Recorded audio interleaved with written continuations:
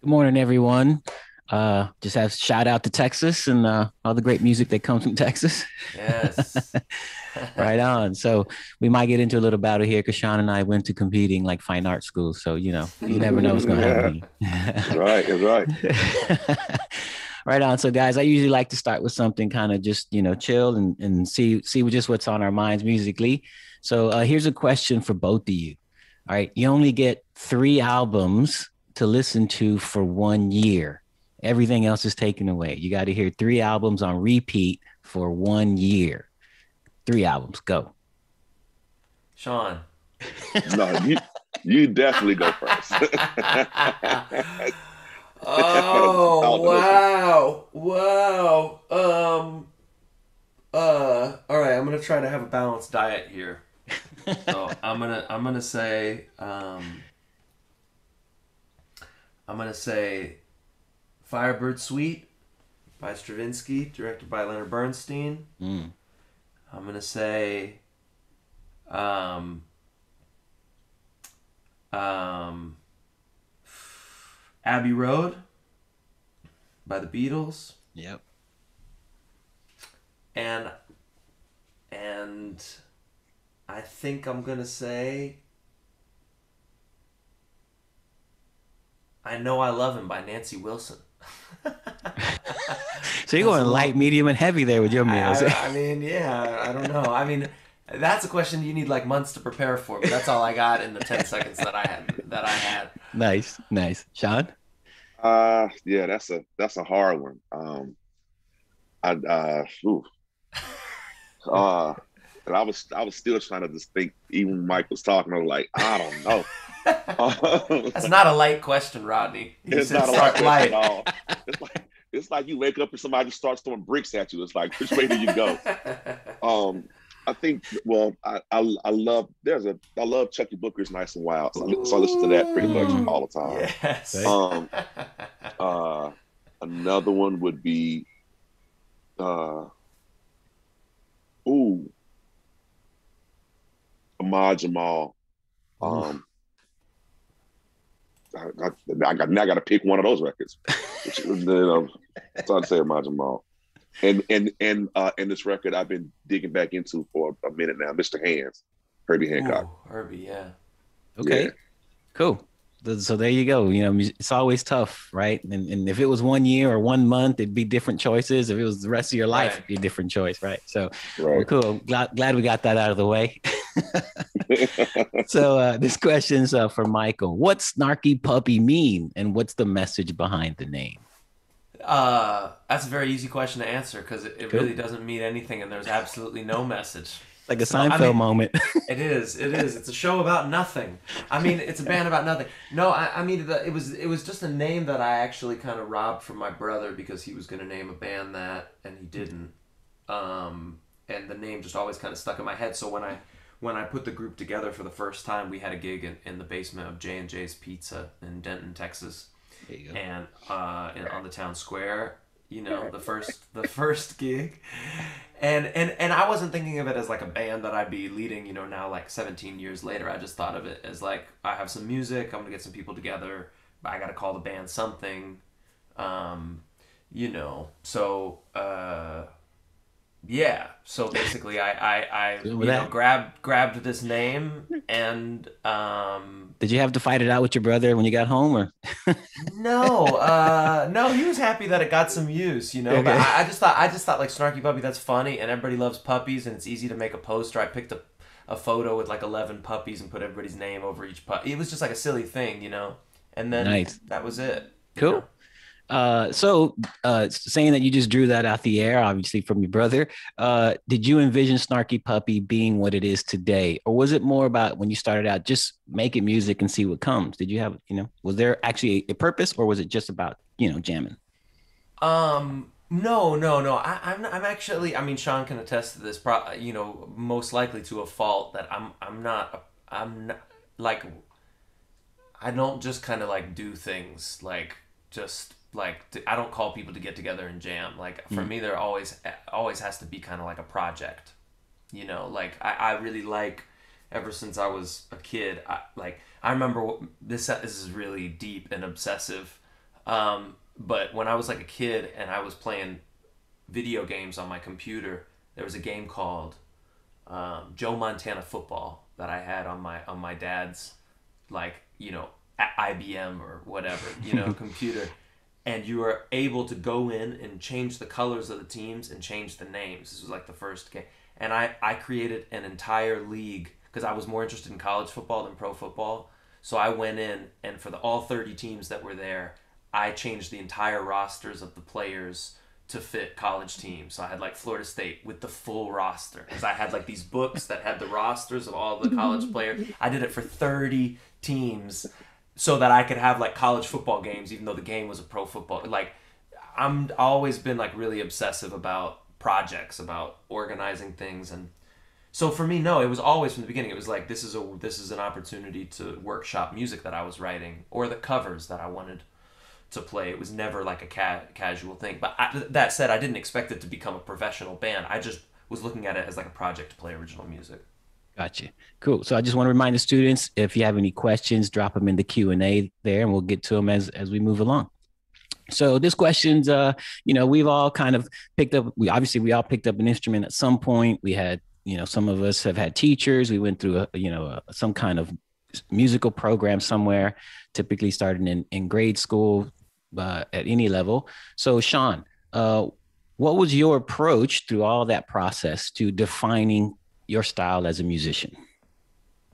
Ooh, well, I guess my approach to defining my style would probably be my gospel roots. Growing up in church, playing in church since I was about 4 or 5 years old. And that was more of the thing that would kind of carve out who Shaun Martin, would be. And then of course, taking I took classical piano lessons with a lady named Carolyn Campbell here in Dallas, starting early at the age of 4, as well as, that's when I also started learning, jazz, because she was a classical piano teacher, but she loved jazz, right? And so she was like, okay, that's cool. We're gonna play this Beethoven Sonata, we're gonna play this Bach Prelude Fugue, but I want you to listen to this John Coltrane album, and listen to here's some blues scales, we're gonna work with that, and then as I got older, I saw how everything was kind of intertwined, right? I started to see how gospel music drops roots in jazz and blues, and and how it all comes together. And you start looking at choral music and hymns and how the classical part plays in that. So everything kind of started coming together. And so I just kind of took bits and pieces. And it was great because, like, in my house, my mom loves Jesus. I think my mom and Jesus went to like middle school together. I don't really know. She's like a very religious person. My dad is kind of like, he's the one that's, the earthly guy, right? So upstairs, my mom would listen to like Mahalia Jackson or Thomas Whitfield, something like that, gospel, the Hawkins singers. And then downstairs, my dad listened to Bobby Bland, B.B. King. He would be downstairs, right? Yeah, she's upstairs. I just stood in the middle of the stairs and got both of them. Nice.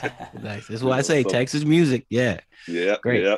Michael, how did you find yourself? I mean, a lot of this, we take in influences from people we like and all these kinds of things. So how did you find yourself as a musician? Not so much as your teachers or approaches, but just develop your own thing to even then become the leader of this incredible band.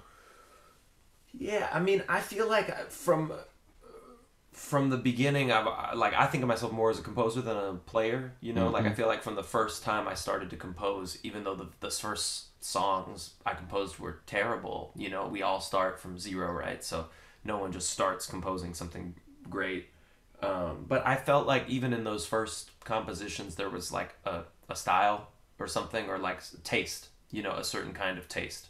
Not necessarily good taste, but a certain kind of taste. That was mine, that was coming out in the songs. And it's just like anything else. You do something 100 times, and the 60th time you do it, it sounds less bad than the 6th time you do it. You just like slowly get better from trying, and that's really the most important thing is putting in the effort to and the time to allow yourself to improve, instead of saying, I'm not good, I'm not going to do it anymore, So, compositionally, I felt like that was there early on. As a player, I didn't, and even after 4 years of college, I didn't feel like I really had my own voice on the instrument. And it really wasn't until I moved to Dallas and started playing on the scene that Shaun grew up on, really, which was the gospel and R&B, the black music scene in Dallas, that I really started to feel like I had a voice. Once that sound got deeper in me in terms of being ingrained, and really, this sounds kind of like a contradictory, but for anyone out there who's, I guess we're all trying to find who we are and what our sound and our voice is as musicians. It sounds contradictory, but the best thing to do is to transcribe other people, is to learn the way that other people play. That Shaun plays the way that he plays because he studied, the music of Ahmad Jamal and B.B. King and Mahalia Jackson and Walter Hawkins and Snoop Dogg, and you know what I mean? Because he's learned that music and he's transcribed, even if it's not like transcribing, writing out sheet music, it's like he's learned those songs, he's learned that emotion. And, I think that's any great musician that really has their own sound, that's going to be a common theme, I think, is that they've spent a lot of time learning from other musicians and not just thinking about themselves. It sounds kind of contradictory, but I think like the worst way to find your own sound is to only focus on yourself. That's right. You know what I mean? I think you expand and you listen to a lot of different stuff and you take what you like from each artist, and that's who you are. Yeah. Because you're going to like different things than Shaun likes and Right. than I like, and we take those specific things.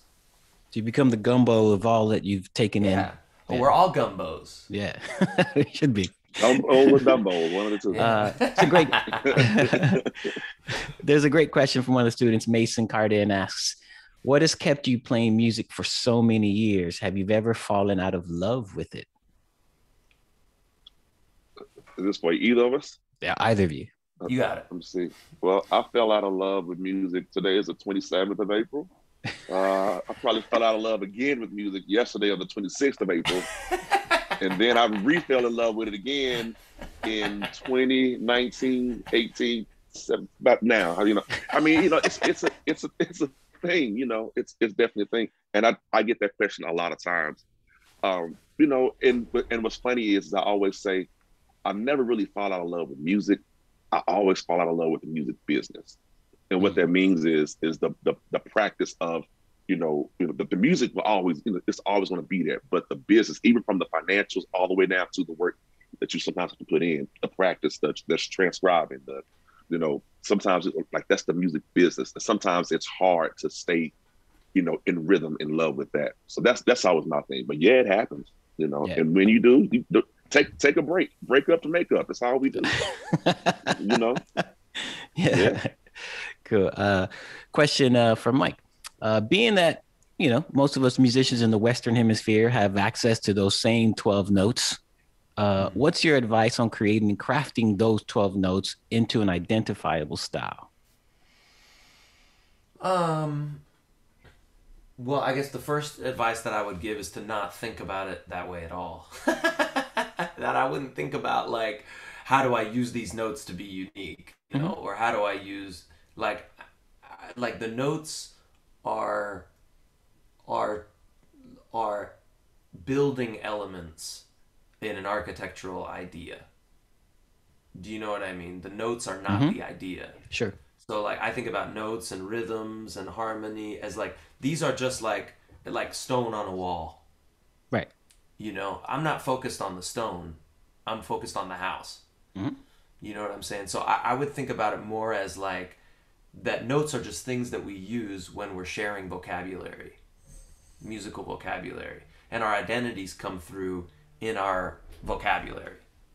So what I would say is like, when you're trying to find an identifiable sound, really what we're talking about is we're not going out in the forest and searching for something that's out there that's external. We're really like our identifiable sound is like right there. It's our musical fingerprint, of which everyone has their own unique thing. So really our search isn't going out into the forest and finding something new. It's going inside and figuring out how to best reveal that inside to the world. So it's already there. Your musicianship is already inside and your uniqueness is already inside. What we have to do is like we have to feed and nourish, I guess is the word that I'm looking for, nourish that inside with knowledge, with studying, with transcribing, with learning our music theory, with learning musical genres and styles and songs, so that we can really bring that fingerprint out, that we can make it really clearly known who we are. So I mean, that would be my advice. I wouldn't be looking at the elements of music and how we can manipulate them to find our sound. I would be thinking about it more like vocabulary. But the more you know, the more you grow, right? There it is. So, Shaun, you've been playing jazz a while. You've mentioned since 4, at least you've been at the piano since 4 years old, studying different styles. Since we're Jazz Month and this is a jazz class, how has jazz evolved? How is jazz evolving today from the more traditional sounds and compositions? Like, what can some of these students look forward to as far as, again, performance, compositional style that's changed from a lot of the stuff we listen to? Yeah, we do respect, the Ahmad Jamals and Oscar Petersons and the Chet Bakers and those guys, but that was one era.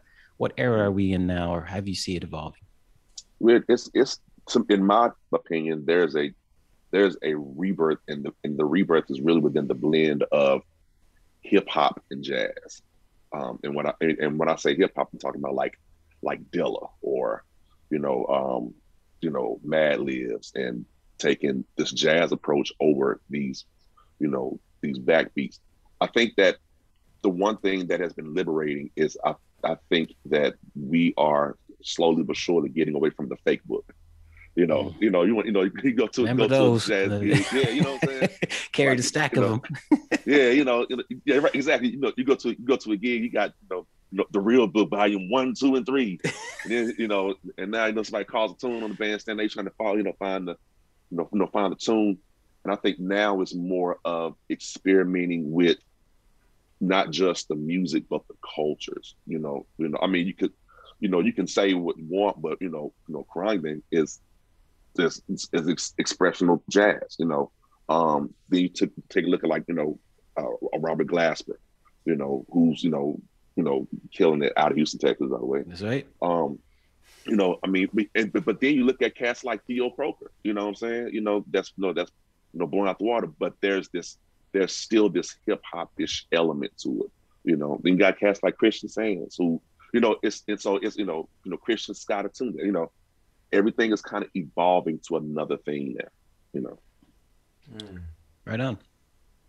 As far as so Michael, you've been doing this now a while with Snarky Puppy and a bunch of other projects that you work on, from classical things to all this fusion stuff you're doing. How do you keep growing your musical knowledge and then integrating it into your work? How do you what's new for you? Because you're at a high level. We can all say you're at a high level, but how do you keep it there and then also keep expanding, keep growing that? Well, first off, I mean, I feel like I should say that I'm hungrier now to be a student than I ever have been. Much more now. And my favorite thing in the world to do right now is practice. And I can't say that was the case when I was in college. I mean, I practiced a lot. I was practicing about 10 hours a day, but it wasn't my favorite thing to do. I was doing it because I needed to do it. And now, practicing is like a joy. Like, if I had to choose between watching my favorite movie and practicing, it would be practicing, So I think the first element, in the answer to that question, is about just being curious and being hungry to learn. That we're always going to learn more when we want to, and when we have curiosity about the things that we're learning. And I would also say that we never stop being students as musicians. And the minute that you stop thinking about yourself as a student, I think you start putting yourself on a bad path. The minute that you sit back in the chair and say, yeah, I did everything that I'm everything that I wanted to be, it's the quickest way to stop growing and to stop elevating. So, for me, what I've done is, I've started, I basically just got new teachers. So I have I have 3 teachers, 2 in Turkey and 1 in Morocco. And I take lessons from them. I do Zoom lessons. I went to Turkey for 2.5 months to study there with 2 of those teachers. And so I just when I say I'm a student, I'm not talking about it in like a hypothetical or like metaphorical way. I'm literally a student. Like I literally take lessons with people. Nice. Which is for me is like, you know, why would that ever stop? You Sure. know, why would we ever stop doing that? So for me, that's how I feel like I kind of maintain inspiration and new ideas. You know. Right on. Yeah. Hey, Shaun, how do you go about that? How do you've already come from a vast background of music, but how do you keep your knowledge growing, even into other areas and integrate it into your work? Yes, it's kind of along the same lines, man. And of course, Mike was speaking uh, from a non-metaphorical side of being a student. But I think in life, period, you never stop being a student. You never stop learning. The only people that stop learning are the dead ones, right? So, you know what I'm saying? I always make it a point to, listen to new things, find out new vibes, and to be fair, as a music producer, I have to. Mm-hmm. I have to be able to digest, different styles, different arrays of music, because I can't become a stale producer, right? I can't be the one that I only do, this specific, kind of music, because, what the client calls and they want a country record, what the client calls, they want a neo soul record, what the client calls, they want a gospel record, and so I have to always keep my ear to the streets, and that's primarily my biggest thing is always digesting, always digesting something different, something new. Right on. So back to you, Shaun. No, you went to a fine arts school and studied there. So how I went to the best fine art school. No, we went to a fine art school. Okay. How much was your high school music experience an influence on you to pursue music, to go ahead and say, I think I want to do this as a career? Oh my gosh. Okay. So first of all, I went to, and I know it's for Plano. I know it's for Plano. Y'all forgive me, but I have to go ahead and brag that I did go to the finest, the best Booker T. Washington High School for the Performing and Visual Arts, 2501 Florida Street, Dallas, Texas. But no, that was an amazing experience. Our jazz teacher was a guy named Bart Morantz, and how I even got introduced to the school, to the Arts Magnet School, was in the beginning, my 8th grade year. They should have this thing called Arts Jazz, and this particular year they had Take Six, George Benson, Herbie Mann, and somebody. And so it was like a 2-day thing at the Morton H. Meyerson Center. And I was like, and that's when I found out it was being put on by the school, which was coincidentally next door. So I decided, I think I'm gonna try the school out. My first 7 weeks, we got visited by Wynton Marsalis. It was like all these people that was coming up, and they were like, and they would come and they would hang out with us. They play. Raw Hargrove was a distinguished alumni of the school. He would come up like all the time. Branford Marsalis, Kenny Kirkland. It was always somebody coming.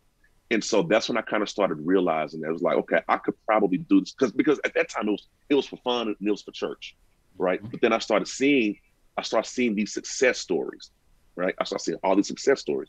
It's like, okay, I could probably do this, as a career. And then my dad one time asked me, like, what do you want to do, with your life? That's all dads ask. It's like, I think I want to play music, And I started telling him about all the experiences that I had at Arts Magnet and all the people that I would see. He was like, you think you can make a career out of it? Like, I'll give it a shot, but I really do. I ascribe a lot of that back to my days Arts Magnet. We would wake up, school that starts at 9:15. We get to school at 7:30 just to share with each other, And Dr. Watkins would graciously sometimes even allow us, and it's probably illegal, so I probably shouldn't be saying it, but he would allow us to spend the night at school. And we play all day, we play all night. Now we were musty when it came time for the next day, but but we would play all day and all night, man. And just that and a lot of us, we all still play together to this day. Braylon Lacey, Robert C. Wright, R.C. Williams, Gordon Pope. We all still play music, religiously to this day together. It's the art and the hang, right? It's a big deal. Art and the hang, that's right. Yeah. That's right. So Nicholas Munoz has a question. He says, if I'm interested in going into music education in Texas, what are some, oh, the question disappeared on me. Sorry. What are, what are some tips or must knows for going into college to study music? Uh, wow. That's interesting. What I would recommend is that, whenever you go into a field that, well, I mean, maybe not even just in the academic world, but in general, things in the academic world tend to be cookie cutter. That's like, take this class, get this degree, develop this curriculum. And what I really love to see in teachers are like, is the same thing that I love to see in artists, which is I love to see teachers who engage with the way that they educate, in the same way that Miles Davis engaged with the way that he created art. Like with passion and with a unique style. So, that Bart Morant's, Sean, I think is a great example of a teacher who had his own way of teaching, right? Oh, yeah. It's like, he could have done the typical jazz school curriculum. He could have taught in the same way that other people taught, but Bart taught the way that he taught because he was passionate about it and because he believed it was the right way and because he had his own style, like any artist. I don't really like differentiating between artists and teachers. Because a lot of the time, there's this kind of not like a animosity in any kind of way, but there's like a barrier that gets put up between them, and I don't agree with that at all. I think that there's a lot of art in teaching, sometimes more art in certain teachers than in artists. I think, Sean, you could definitely agree with that. We've seen people play where, like, man, this person doesn't have the same amount of art that my teacher had, and so I would just say that. I would say the main advice I would give is don't look down on what you're doing in any kind of way as being non-artistic, as being strictly pedagogical. Like, think about it as like you are an artist and you're filling up a lot of people with your art. So, treat it that way. And always be looking for, like, the same thing as a musician, for what your thing is, what your style is, what your voice is, and develop that as a teacher. I know. And on that tip of getting into this industry, back to you, Sean. What steps should a young musician be taking to facilitate a career in the music industry? You've talked about, you spoke to your dad, and then you went out there and started, finding some way to work. So, what steps can young students coming out of high school, or maybe in their late years of high school, facilitate a career in the music industry? Yeah, well, I'm a big proponent of taking the college route. The reason why, and everybody doesn't have to do it. A lot of people, they'll want to go to New York and struggle, or go to LA and, but the reason why I like the college route is because you make and you meet people, you make great connections and you meet people. And a lot of times in this business, it's not really what you know, it really is who you know. And there's a record executive named Sean G. And we were having a conversation in LA a few months back, and we were talking about how people undervalue interns, and what that means is that like they'll undervalue. This goes back to not what you know, who you know. They'll undervalue interns because the intern 8 times out of 10 ends up becoming the major player over time. So when you're wanting to do this music business, or you want to get to the music thing. Well, that intern that was running to get coffee today might be the president of a label tomorrow. So again, the reason why I like college is because you can foster relationships, and still, and still work, still work, and take the steps, but learn along the way, learn the people, learn the music. That's very important. Yeah, the big part of it. Yeah, that's the big part of it. And foster those relationships. I mean, I'm sitting here with on a Zoom with one of the most charismatic and influential people that I'd ever met. But when I first met him, he was sitting playing bass, Indian style in front of a Fender Rose, and was killing it. And I was like, who is this guy? You know what I'm saying? but that relationship was forged. It was like, okay, this is a really, really cool thing. And, and that really boils down to, the gist of it. Mm-hmm. You want to get started, but foster relationships, Yeah, you see those people for the rest of your life. I mean, Shaun, how many, you see the people that you study with at North Texas for the Nora Jones, right? Came back and we did that gig together at Booker T, and you're like, hey, y'all knew each other from school, and you constantly bump into old friends. Always. And if you create a bad reputation for yourself in college, that stays with you. But similarly, if you create a good reputation for yourself in college as being a nice person who takes care of business and plays great, that also stays with you. Sorry. That's right. Sorry. Are you cool? Okay. Phone was ringing off. I was like, what's going on? Sorry. As far as a viable career, one student asks, Nicholas asks, is music a viable career? I know this last year in the pandemic, I've had students graduating college, coming into a world where everything's at standing still at the moment. And then if you're young as well in high school, the reality of that seems so far away, but is it really? And so the question is, is it a viable career? We've all had a great success and opportunity to live our dreams, I'm sure, but how do we translate that? How do we tell someone else, is it or isn't it? Even though we know the numbers, the truth of the numbers of not only what we make, but also the truth of how much time is required, I guess. So how do you see this? Nicholas wants to know, how do you see this as a viable career? Is it possible? You want it? Who said, listen, you're in Spain, I'm in Dallas. You can answer that one. There you go. Yeah, but things are like 70% cheaper here, so maybe you should answer. There's your answer. Yeah. Oh yeah, that's the answer. So there you go. Yeah, exactly. No, I'm happy to answer that. When I went to North Texas, my first day of school, Ed Soph, who was the drum teacher there, said, it was all the freshmen in one room, and he said, look to the 8 people to the left of you and look at the 8 people to the right of you, and just know that in that group of all those people, 2 of you will have a career in music and 1 of you will like it.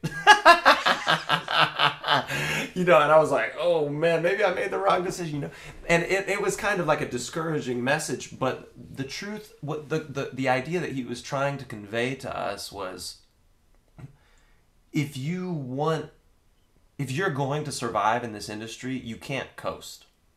Like, you really have to want it, and you really have to try hard, and you really have to give it all the love and all the passion, all the time and energy and respect that it deserves. And that was inspiring to me, actually, even though it was also discouraging in that moment. It was inspiring to me.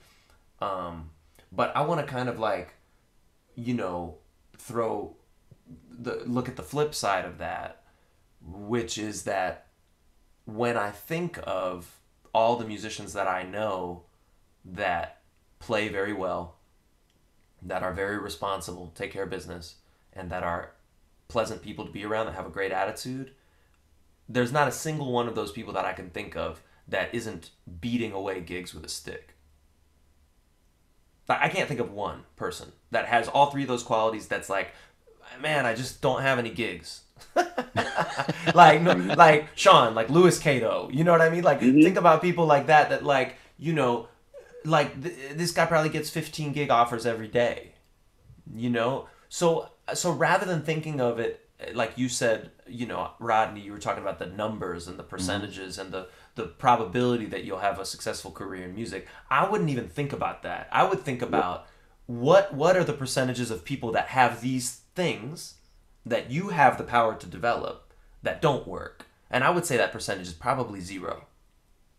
To the point where there's a lot of musicians that don't have all 3 things, but they work a lot because they've got 1 or 2. Because there just aren't enough people that have all 3, So I would say, like, although there's a lot, So I would say just think about it that way. Don't think about it as like success as this thing that you're just like trying to grab. Think of it as a consequence of developing these three very important attributes of your musical career, which are responsibility, like being cool, great attitude, and talent.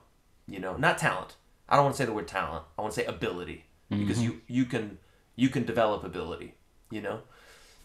So that, you know, that would be like my encouraging thing. So, and then what I say, is it viable? I mean, yes, of course it's viable. And also, you know, for me, 10 hours of working hard at music to me is the equivalent of about 15 seconds working at a bank.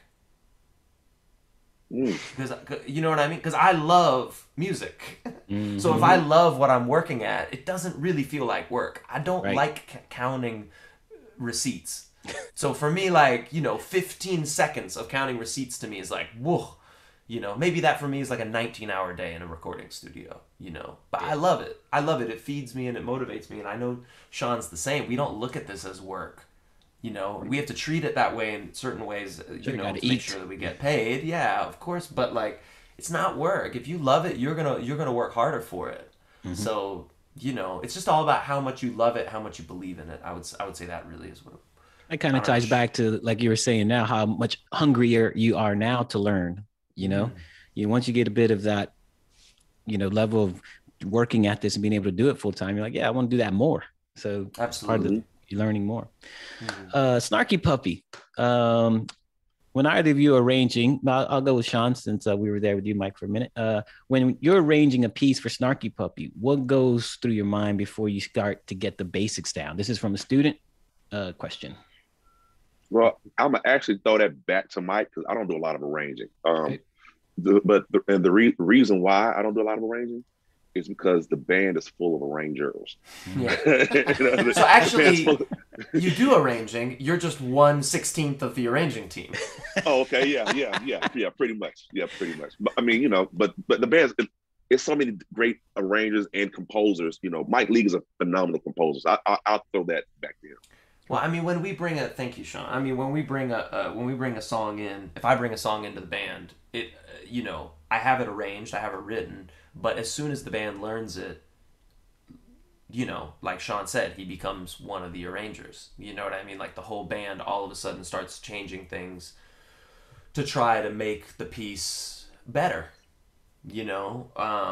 But I will say that whenever we get to that part of the process, the arranging part of the process, the composition part of the process is already done. So whoever has brought in the song has the melody, has the bass line, has the rhythms, has the harmony, all that stuff is done. And then the band learns that, and then the band starts putting in their input, you know, and yeah, it's not like I bring in a song and Shaun says, okay, I'm going to be the arranger of this song, but maybe we're playing the song and Shaun's like, you know, this would be better if I play this on this other keyboard. And then that inspires the drummer to say, oh, well, if he's playing on that keyboard, maybe I should change to this drum here to make it. And then everybody's like, you know, in this very fluid kind of state of arranging. So basically a couple of years ago, I just started saying on all the records co-produced by Snarky Puppy because, you know, at a certain point, it's like, it just becomes a band thing. Yeah. Right on. You know? Its own living organism from the seed that is planted. Right on. Yeah. That's all right. So we got like 5 minutes left. So I'm going to try some quick fire questions here. Just go through, you know, I know when I'm young and I'm still now, I love gear. So what is your choice for choosing what gear you play, whether live? Michael, I'll go there for you. What is it? What are you looking for when you're looking for something to play live as opposed to the studio? Well, I think I use the same criteria, which is I want to use stuff that makes me feel something. You know, I want to feel, and that helps represent the sound that I'm looking for. But I also like things that are easy because I don't like to sit around and read instruction manuals, you know. Like fighting with loop pedals for like 6 years before I know how to use one, you know. Like I like my bass, my electric bass, which is over there, has 2 knobs on it. You know, it has a volume knob, it has a tone knob, it has 4 strings that I don't change unless one breaks. You know, I'm like on my 10th year on this set of strings. Like I like things that are easy, you know, like easy, simple, like let me, you know, so that it leaves space for me to worry about the music and not worry about like, you know, 9 different sets of EQ on my bass amp. You know, I like things that are simple and sound good and let me think about the art. So that's basically where I'm at. I'm not very technologically evolved. I think Shaun is much more developed in that category than I am. But also, Shaun, similar, right? I don't know. Shaun, what do you like to play on live or versus the studio? Well, you know, nowadays the studio is a big computer with a bunch of plugins, so it's not really much to that. I mean, yeah, I like to play a lot. Studios and laptops, back to pro. Pretty much, you know, That's every imaginable plugin. But live, I like to play on things that I can emote with. So, you know, I'm a very emotional player. Like I like to be able to, I like to be able to express, you know. So I like, you know, so even with Snarky, you know, I play the talk box a lot. You know, Moogs, and mainly just, you know, chord chronos. Cool. But you know, it's just something I can pass. You feel it. Nice. Yeah. All right. Real quick, a student asked, Scott Sinetti asked, for each of you, which has been one of your most memorable performances?